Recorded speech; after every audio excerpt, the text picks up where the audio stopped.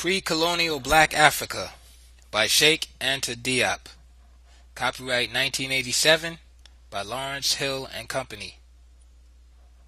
Translated from the French by Harold Selimson. Preface.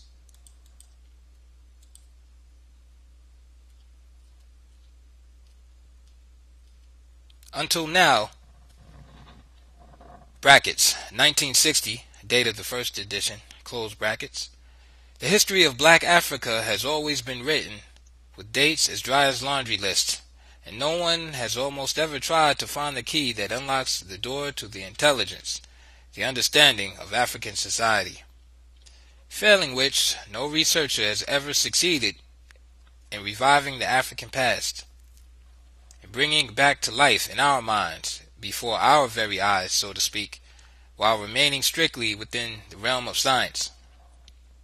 Yet, the documents at our disposal allow us to do that practically without any break in continuity for a period of 2,000 years, at least insofar as West Africa is concerned. Therefore, it had become indispensable to unfreeze, in a manner of speaking, to defossilize that African history which was there at hand, lifeless, imprisoned in the documents. However, this work is not, properly speaking, a book of history, but it is an auxiliary tool indispensable to the historian. It indeed afforded him a scientific understanding of all the historical facts hitherto unexplained. In that sense, it is a study in African historical sociology. It permits us no longer to be surprised at the stagnation, or rather the relatively stable equilibrium of pre-colonial African societies. The analysis of their socio-political structures presented in it, allowing us to gauge the stabilizing factors in African society. One thereby understands the technical and other lags to be the result of a different kind of development based upon absolutely objective fundamental causes. Thus, there is no longer any reason for embarrassment. Once this awareness achieved, we can immediately and fully, in almost every slightest detail, relive all the aspects of African national life, the administrative, judicial, economic, and military organizations, that of labor, the technical level, the migrations and formations of peoples and nationalities, thus their ethnic genesis and consequently almost linguistic genesis, etc. Upon absorbing any such human experience, we sense deep within ourselves a true reinforcement of our feeling of cultural oneness. Pre-colonial Black Africa. Chapter 1. Analysis of the concept of caste. It seems necessary at the outset to point out the specific features of the caste system, in order more clearly to bring out the difference in social structure which has always existed between Europe and Africa. The originality of the system resides in the fact that the dynamic elements of society, whose discontent might have engendered revolution, are really satisfied with their social condition, and do not seek to change it. A man of so-called inferior caste would categorically refuse to enter a so-called superior one. In Africa, it is not rare for members of the lower caste to refuse to enter into conjugal relations with those of the higher caste, even though the reverse would seem more normal. Major divisions within the caste system. Let us proceed to a description of the internal structure of the caste system, before attempting an explanation of its origin. The present territory of Senegal will be used here as a model for study. Nevertheless, the conclusions which are drawn from it hold true for the whole of detribalized Sudanese Africa. In Senegal, society is divided into slaves and freemen, the latter being Gor, including both Ger and Nenyo. The Ger comprise the nobles and all freemen with no manual profession other than agriculture, considered a sacred activity. The Nenyo comprise all artisans, shoemakers, blacksmiths, goldsmiths, etc. These are hereditary professions. The jam, or slaves, include the jambur, who are slaves of the king, the jam-neg-nene, slaves of one's mother, and the jam-neg-bey, slaves of one's father. The ger formed the superior caste, and herein lay the real originality of the system. Unlike the attitude of the nobles toward the bourgeoisie, the lords toward the serfs, or the Brahmins toward the other Indian castes, the ger could not materially exploit the lower castes without losing face in the eyes of others, as well as their own. On the contrary, they were obliged to assist lower caste members in every way possible. Even if less wealthy, they had to give to a man of lower caste if so requested. In exchange, the latter had to allow them social precedence. The specific feature of this system therefore consisted in the fact that the manual laborer, instead of being deprived of the fruits of his labor, as was the artisan or the serf of the Middle Ages, could, on the contrary, add to it wealth given him by the Lord. Consequently, if a revolution were to occur, it would be initiated from above and not from below. But that is not all, as we shall see. Members of all castes, including slaves, were closely associated to power as de facto ministers, which resulted in constitutional monarchies governed by councils of ministers, made up of authentic representatives of all the people. We can understand from this why there were no revolutions in Africa against the regime, but only against those who administered it poorly, i.e., unworthy princes. In addition, there were, of course, also palace revolutions. For every caste, advantages and disadvantages, deprivations of rights and compensations balanced out. So it is outside of consciences and material progress and external influences that the historical motives must be sought. Taking into account their isolation, which however must not be exaggerated, it can be understood why Africa's societies remained relatively stable. Conditions of the slaves. The only group that would have an interest in overthrowing the social order were the slaves of the father's household, in alliance with the Ba-Dolo, those without power, socially speaking the poor peasants. Indeed, it is clear from what preceded that the status of the artisans was an enviable one. Their consciences could in no way be bearers of the seeds of revolution, being the principal beneficiaries of the monarchical regime. They defended up to this day, or regret its passing. By definition, all slaves should make up the revolutionary class. One can easily imagine the state of mind of a warrior or any freeman whose condition, through defeat in war, radically changes from one day to the next, as he becomes a slave, as in classical antiquity. Prisoners of war were automatically subject to being sold. Persons of rank might be ransomed by their families, who would give in exchange a certain number of slaves.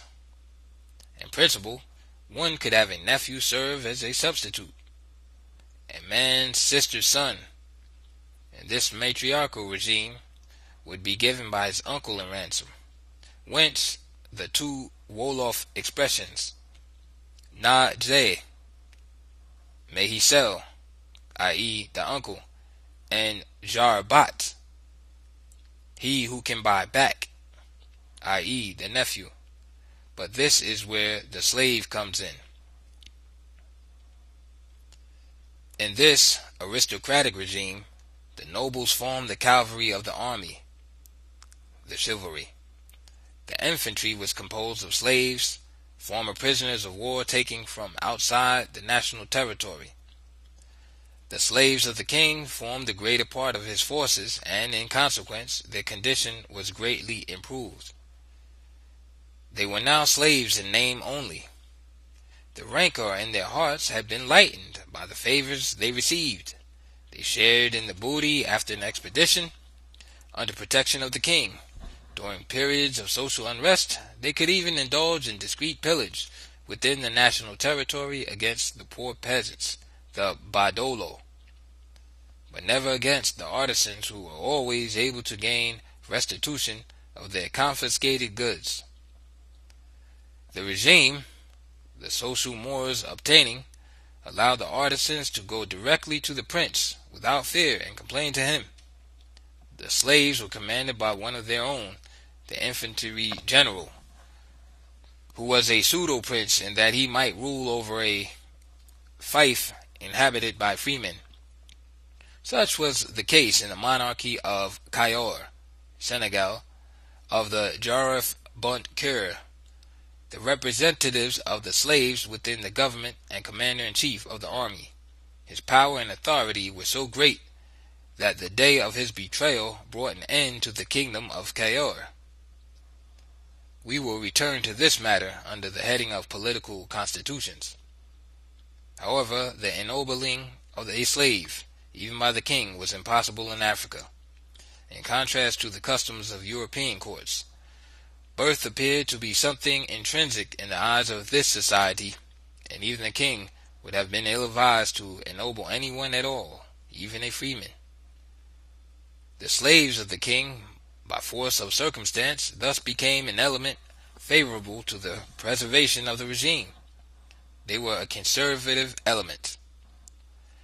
The slave of the mother's household was the captive of our mother, as opposed to the slave of our father. He might have been bought on the open market, come from an inheritance, or be a gift. Once established in the family, he became almost an integral part of it. He was the loyal domestic, respected, feared, and consulted by the children. Due to the matriarchal and polygamous regime, we feel him closer to us, because he belongs to our mother, than the slave of the father, who is at an equal distance, socially speaking, from all the children of the same father and different mothers. As can easily be seen, the slave of the father would become the scapegoat for the society. Therefore, the slave of the mother could not be a revolutionary. The slave of the father's household, by contrast, considering his anonymous position, our father is everyone, so to speak, while our mother is truly our own, will be of no interest to anyone and have no special protection in society. He may be disposed of without compensation. However, his condition is not comparable to that of the plebeian of ancient Rome, the Theate of Athens, or the Sudra of India. The condition of the Sudra was based on a religious significance. Contact with them was considered impure. Society had been structured without taking their existence into account. They could not even live in the cities, nor participate in religious ceremonies, nor at the outset have a religion of their own. We will return to this matter later. However, the alienation of the slaves of the father's household in Africa was great enough on the moral and material plane that their minds could be truly revolutionary. But for reasons connected to the pre-industrial nature of Africa, such as the dispersion of the population into villages, for example, they could not effect a revolution. We must also add that they were really intruders in a hostile society which watched them day and night, and would never have allowed them time to plot a rebellion with their peers. It made it even less possible for them to acquire economic position, and morale, and intellectual education. In short, any social strength comparable to that of the bourgeoisie of the West when it overthrew the aristocracy. Slaves of this category might apparently, at best, have joined forces with the poor peasants, those Badolo, without power, whose labor actually sustained the nation more than that of the artisans. The Badolo. The Badolo, by definition, were not nenos, but gers of modest means, doomed to the cultivation of the earth, as gers belonging to the same level as the prince. The latter found nothing dishonorable or debasing in pillaging their goods, however small they might be, since a well-to-do ger, finding himself in privileged circumstances, might marry a princess, although of secondary rank to be sure. The Badolo, being a ger without means, would have to carry the fiscal burdens of society. Indeed, according to the African concept of honor, it was not those of inferior rank who were to be exploited, should occasion arise, but rather social equals, particularly where the latter did not have the material power to defend themselves, which was the case of the Badolo. For reasons of this kind, the possessions of the artisan were spared. In such pre-industrial agricultural regimes, it is true, everyone was involved in the cultivation of the soil, including the king, who, according to Caliud, was the foremost farmer of Sennar. But on closer examination, it was the Badolo more than the artisans who fed the population and constituted the majority of the laboring class. Out of caste prejudice, however, as can easily be deduced from the preceding, they could not lower themselves so far as to form an alliance with the malcontent slaves, especially since the latter were disorganized and had no chance of success. If such an alliance had come to be in the course of African history, it would have led to a peasants' and slaves' revolt, a jacquerie of the kind Egypt experienced toward the close of the Middle Kingdom, or the sort common to Western history ever since the Middle Ages, none of which was ever successful. It would have been a revolt and not a revolution, such as the French bourgeois revolution. But we shall see that in pre-colonial Africa, the length of the periods of prosperity had nothing in common with that of the periods of dearth, which were rather exceptional and ephemeral, and that the general abundance of economic resources and the extraordinary legendary wealth of the continent in fact foreclosed the birth and growth of any revolutionary spirit in African consciousness. Genesis of the caste system. The caste system arose from a division of labor, but under an advanced political regime, which was monarchic, for one never finds caste where there are no nobles. However, it is very probable that the specialization of labor, which led to the hereditary transmission of trades in the caste system on a family or individual scale, evolved out of the clanic organization. If one looks at the totemic names, all those who practice the same trade, or those who belong to the same caste, are of the same totemic clan. For example, in spite of all the exogamic marriages that may have taken place after detribalization, all Mars are shoemakers, belonging to the same clan and have the same totem, no matter how territorially separated they may have become.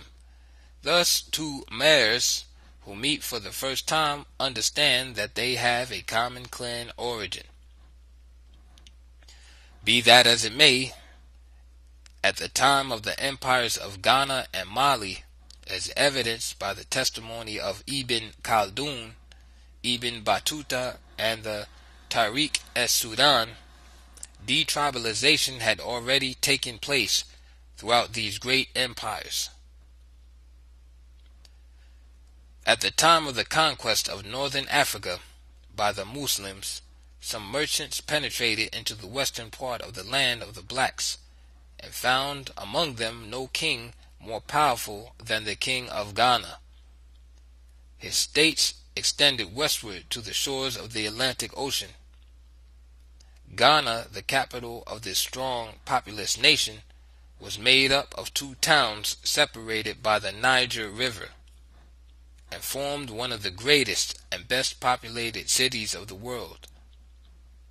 The author of the Book of Roger al-Bakri makes special mention of it, as does the author of Roads and Kingdoms. One may suppose that in a city such as Ghana, which in the 10th century was already one of the largest in the world, tribal organization had completely given way to the demands of urban life. At any rate, transmission of the individual name and inheritance, as it was practiced in the Empire of Mali, according to Ibn Battuta, leaves us in no doubt about the disappearance of the tribal system in this region in 1352. They, the blacks, are named after their maternal uncles, and not after their fathers. It is not the sons who inherit from their fathers, but the nephews, the sons of the father's sister. I have never met with this last custom anywhere else except among the infidels of Malabar in India. One fact that has not been sufficiently stressed is that the individual had a first or given name, but not a family name, before the dislocation of the clan. Theretofore, a person bore the name of the clan, but only collectively, so that when asked his name, he would always reply that he was of the clan of the Ba Pendi, Ba Oule, Ba Congo, etc. He was a member of the community, and only the dispersal of it could afford him individual existence as well as a family name, which remained then as a sort of recall, the name of the clan. This is therefore one of the reasons we always speak of totemic names. And according to the passage cited from Ibn Battuta, we see that the individual already bore a personal family name, the name of his mother, due to the matriarchal system. This is confirmed by all the family names of important personages transmitted to us by the Tariq as-Sudan. This work was written by a learned black of the 16th century A.D., but relates events, the most ancient of which date back to the first centuries after the birth of Christ. The same could be said of the Tariq el-Fatak, written in the same period by another black from Timbuktu, Kati. The stability of the caste system was assured by the hereditary transmission of social occupations, which corresponded in a certain measure to a monopoly disguised by a religious prohibition in order to eliminate professional competition. Indeed, religious significance was attached to the inheritance of the trade. According to the current beliefs, a subject from outside a trade, even if he acquired all the skill and science of a calling, which was not that of his family, would not be able to practice it efficiently in the mystical sense, because it was not his ancestors who concluded the initial contract with the spirit who had originally taught it to humanity. Due to an understandable tendency toward generalization, even scientific specializations to which no notions of caste are attached, e.g., eye or ear medicine, etc., are dominated by this idea.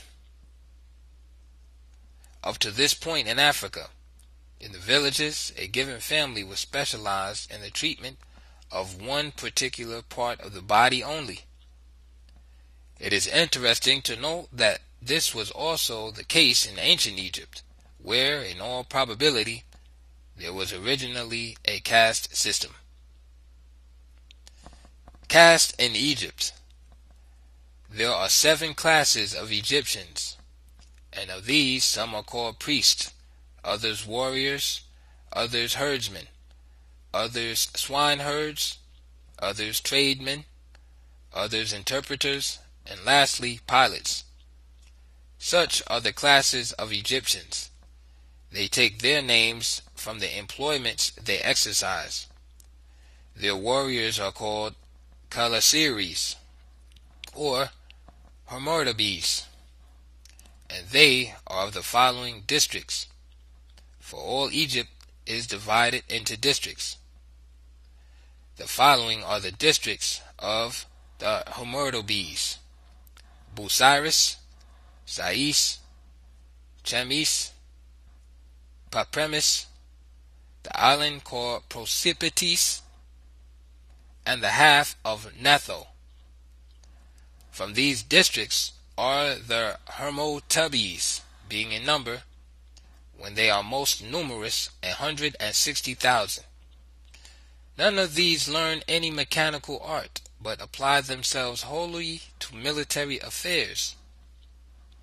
These next are the districts of the Calaceres: Thebes, Bubastis, Aptis, Tanis, Mendes, Sabenes, Athribis, Pharbathis, Thumuis, Anupis, Anisis, Mycephorus.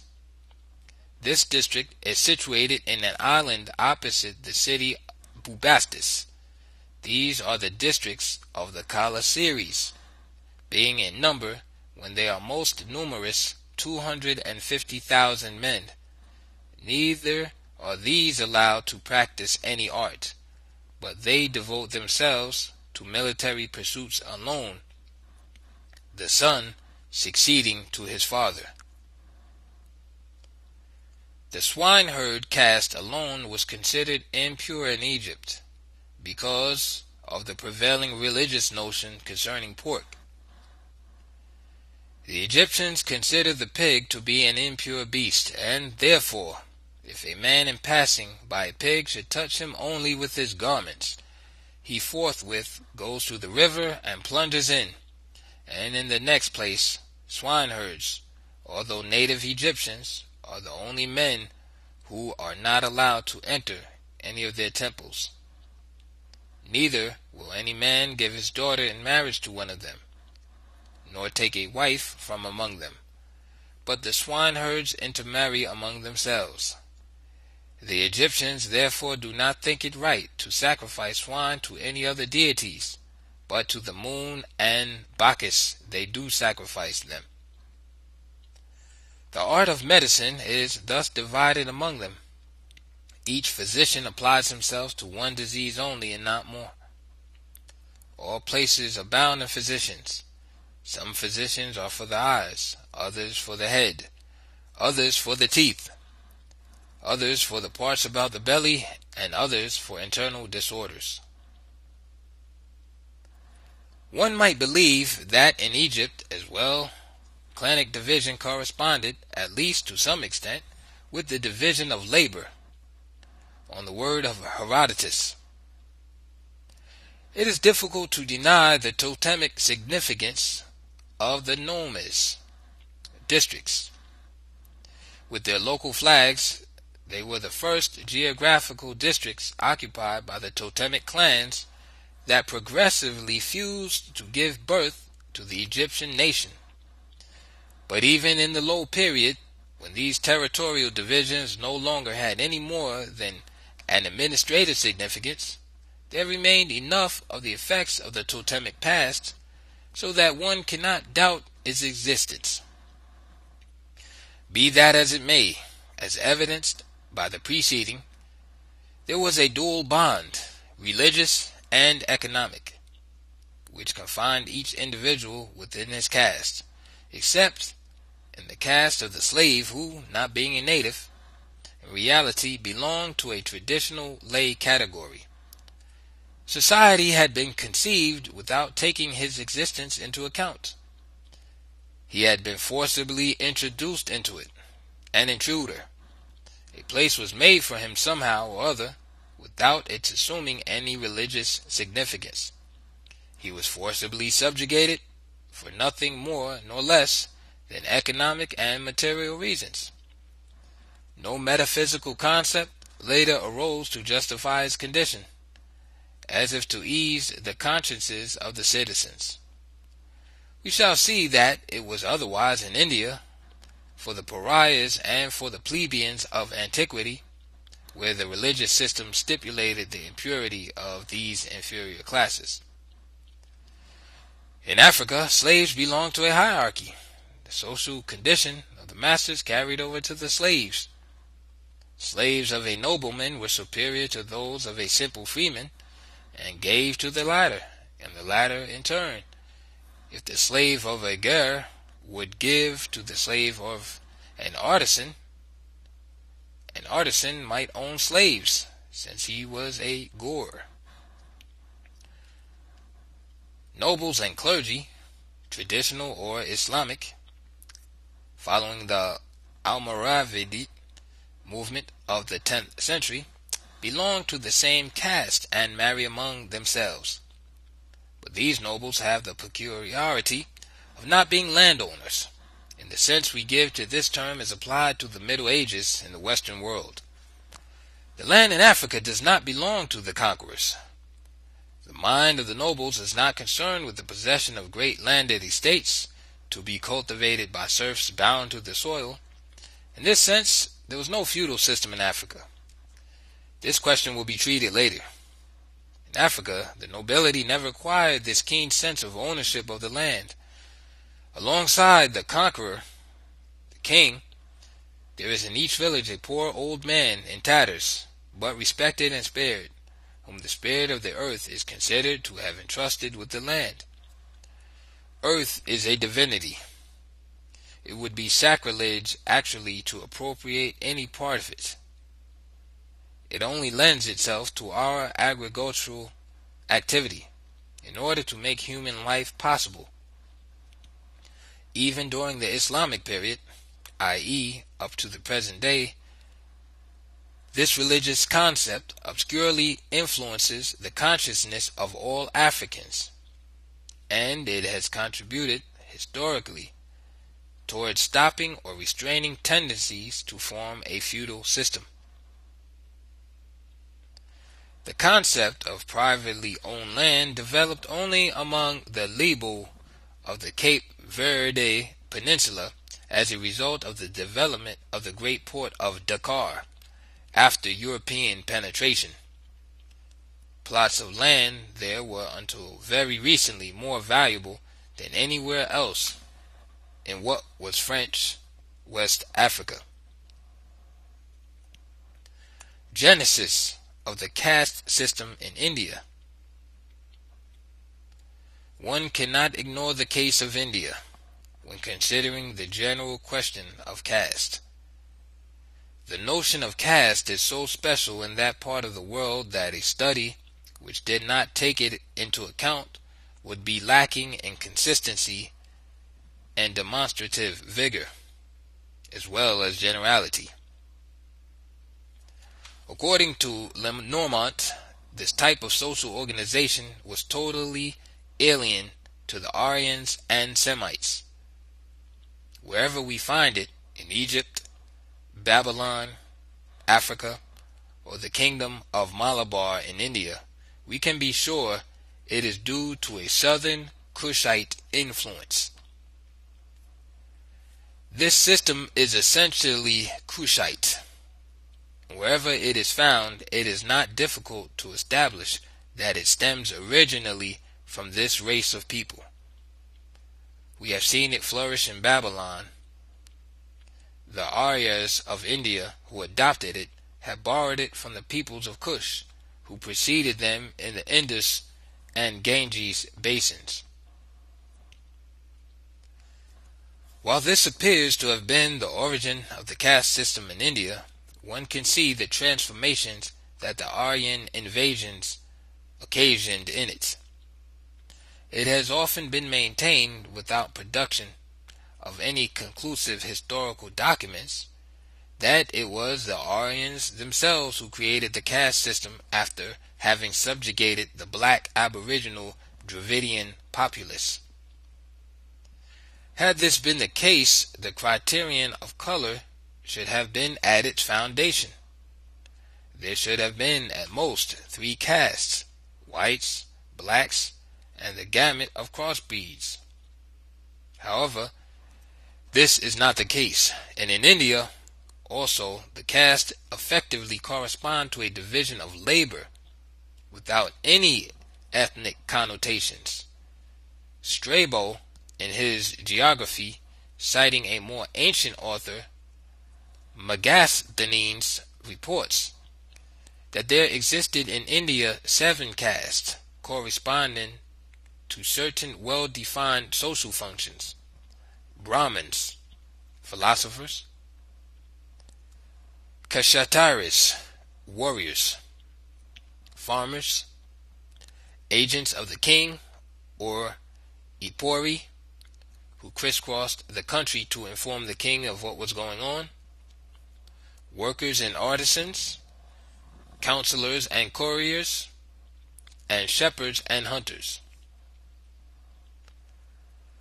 Originally, the number of castes was smaller, only 4, according to the laws of Manu, also corresponding to a division of labor, excluding any idea of ethnic differentiation, since a Dravidian can just as well be a Brahmin.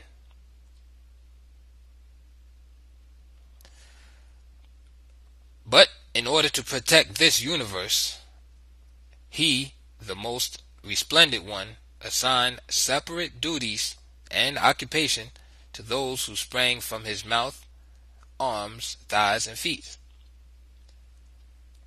88. To Brahmanas he assigned teaching and studying the Veda, sacrificing for their own benefit and for others, giving and accepting of alms. Verse 89. The Kshatriya he commanded to protect the people, to bestow gifts, to offer sacrifices, to study the Veda, and to abstain from attaching himself to sensual pleasures. Verse 90. The Vaisya to tend cattle, to bestow gifts, to offer sacrifices, to study the Veda, to trade, to lend money, and to cultivate land. 91. One occupation only the Lord prescribed to Sudra, to serve meekly even those other 3 castes. Giving a divine character to property is an Aryan custom. In Rome, Greece, and India, it led to the isolation from society of an entire category of individuals who had no family, had neither earth nor home, and no right of ownership. They would everywhere constitute the class of the wretched, able to acquire wealth only after the advent of money. Profane wealth, which had not been foreseen by the traditional and sacred laws regulating ownership that were made up by the ancestors of the Aryans. It was through its concern with the ownership of material goods that the Aryan spirit, or genius, impressed its mold upon the caste system. In the laws of Manu, one can follow a meticulous description of the objects that might be possessed by such and such a class, and, above all, those objects, the possession of which was forbidden to the lowest class and its crossbreeds. This consciousness of material interest, this exclusivism in the domain of possession, were the ideas added by the Aryans to the caste system, which at first should not have contained them in India. It would never contain them in Africa. Here it is necessary to recall all the differences between the African slave on the one hand and the plebeian or Sudra on the other. The Aryans meant to effect an economic classification of society in India as well as in Rome and Greece, and not an ethnic separation. Verse 51. But the dwellings of Candalas and Svavapagas shall be outside the village. They must be made apparatchis, and their wealth shall be dogs and donkeys. 52. Their dress shall be garments of the dead. They shall eat their food from broken dishes. Black iron shall be their ornaments, and they must always wander from place to place.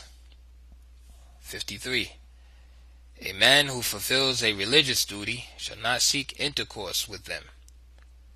Their transactions shall be among themselves, and their marriages with their equals. 54. Their food shall be given to them by others than an Aryan giver, in a broken dish. At night they shall not walk about in villages and towns. 55. By day they may go about for the purpose of their work, distinguished by marks at the king's command, and they shall carry out the corpses of persons who have no relatives. That is a settled rule. 56. By the king's order they shall always execute the criminals in accordance with the law, and they shall take for themselves the clothes, the beds, and the ornaments of such criminals. 57. A man of impure origin, who belongs not to any caste, Varna, but whose character is not known, who, though not an Aryan, has the appearance of an Aryan, one may discover by his acts. This last paragraph reveals that the untouchables of India, no more than the plebeians of Rome in principle, belong to a race different from that of the lords. Indeed, the criteria that allowed one to distinguish them were of a moral or material nature, not an ethnic one. The text further elaborates that it is in the behavior of an individual that one can discern the tendencies unworthy of an Aryan. He inherits from parents of a base class. In the next chapter we will study the conditions which led to the formation of this class, all of them social. We must stress that this class was totally absent from the unaltered southern systems in which religious prohibitions might isolate a social category, e.g. the swineherds of Egypt, yet not affected in its material interest to the point expressed in the preceding text. That is one of the fundamental differences between the African and Aryan conceptions. The swineherds of Egypt could absolutely acquire wealth in the same manner as others.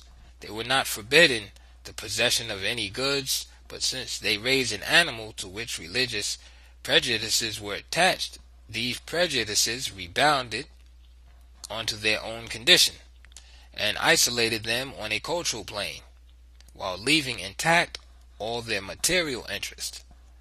All of the traditional prohibitions of the rest of Black Africa were of the same nature and never affected material goods. On the contrary, we can unquestionably affirm that in every such instance the possibilities of material gain on the part of subjects of the category concerned were increased by a kind of sentiment or eminent justice, a kind of compensatory spirit inherent in the society. For not only can they retain all their belongings, but they can increase their possessions by asking for some of others. For those material considerations, the laws of Manu tolerated a certain permeability of the caste system. They indeed provided for the case in which members of a superior class could no longer assure their existence solely by the means that religion recognized as legitimately theirs. In such a case, they provided a whole series of adaptations and accommodations. Verse 83. But a Brahmana or a Kshatriya living by a Vaishya's mode of subsistence shall carefully avoid the pursuit of agriculture, which which causes injury to many beings and depends on others. 84.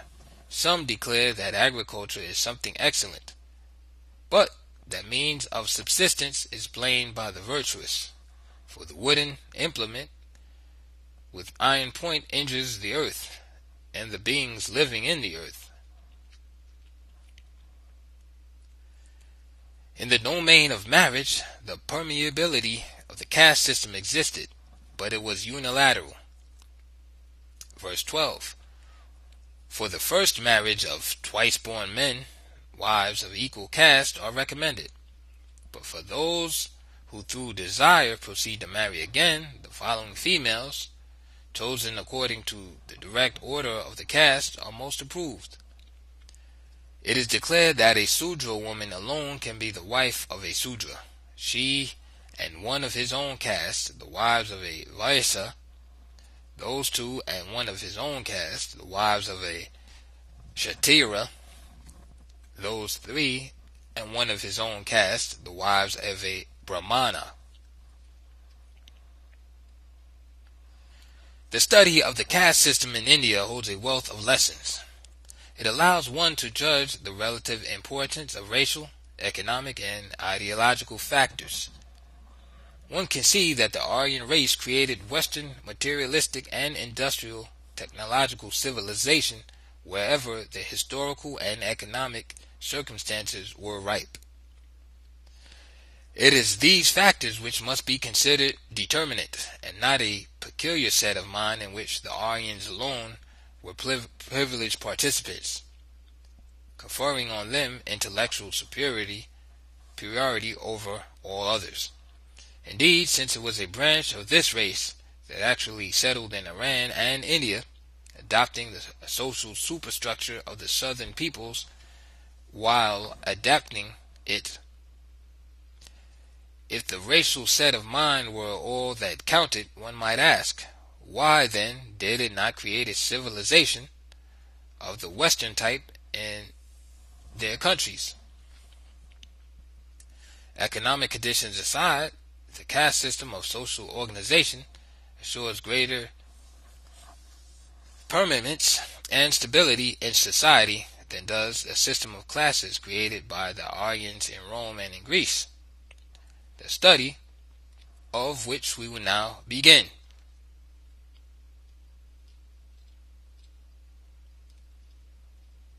End of chapter 1.